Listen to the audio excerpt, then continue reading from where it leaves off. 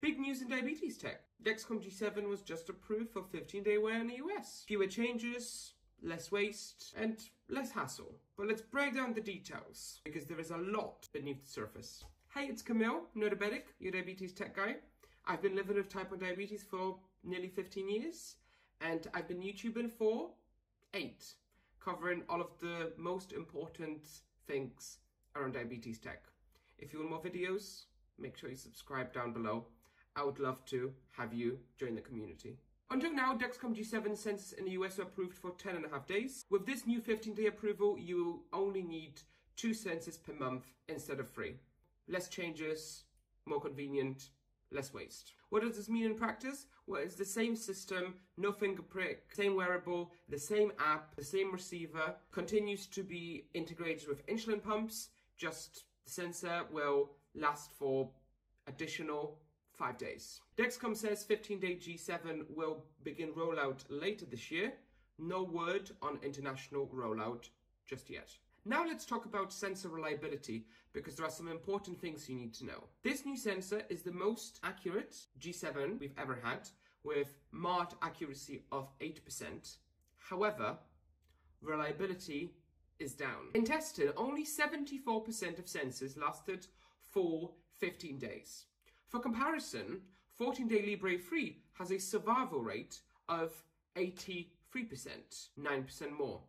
On top of that, the current G7, I have to say, I have personally heard so much anecdotal evidence from people on my emails, YouTube comments, Instagram, and Twitter, saying that the reliability of sensors that they experienced recently really is questionable. Dexcom's policy is to replace sensors confirmed as product failures.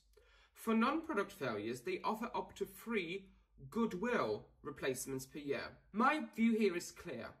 They need to abolish the current sensor replacement policy and replace it with something significantly more flexible. It's simple chemistry and physics.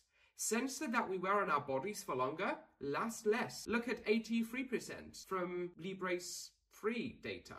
It's simple.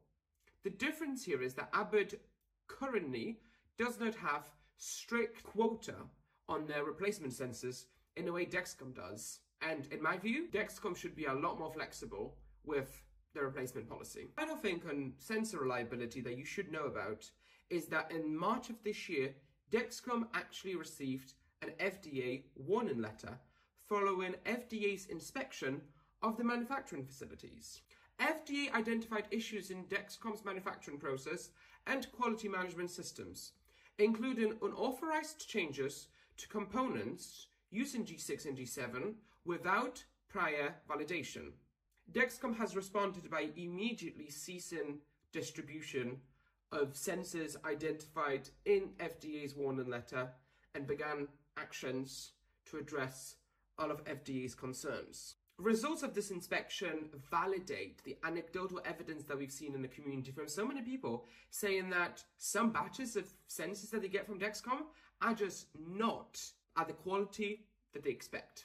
Last thing to note on the 15-day sensor is this is a huge step forward in terms of the environmental progress, because it reduces the amount of sensors that you need because you can wear them for longer, meaning it reduces the plastic and carbon used in the production, distribution, and afterlife. And so that's 15-day G7. I have to say, personally, I am super excited that this new product is first being launched in the US, not in the UK, because it means I can stand back and, you know, from a distance, observe what people are saying about the reliability and how the 74% reliability actually plays out in the real world, firstly. And then secondly, whether Dexcom decides to change their replacement policy.